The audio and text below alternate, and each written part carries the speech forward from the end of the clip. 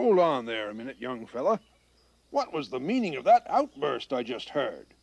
And the mean things you said to Big John? He was mean to me first. Let me see if I can patch this together. I'm tired of your idea. A young girl gets yelled at by her father and made to feel stupid. Can you count to 2? She probably feels angry, but it probably doesn't feel safe to show that to her father, so... Here's your food, you stupid dog. She finds someone smaller she can pick on. You mean me? Mm-hmm.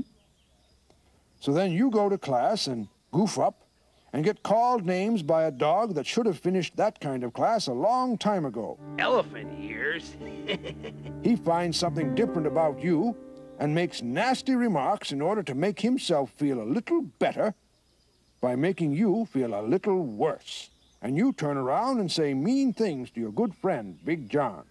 What's going on around here? None of your business. Why don't you just look where you're going? You baloney-brained, buck-toothed head. Yeah, but it doesn't matter. Is that so? When Melissa called you stupid, did it hurt? Uh-huh. And when Grizzle said you had ears like an elephant, did that hurt? Uh-huh. So, when you say mean things to people because you're feeling hurt, don't you think it would hurt them too? Psst.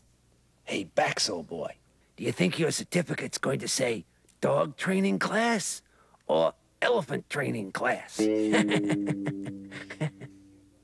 If you think you're going to feel better by making me feel bad, I've got some bad news for you.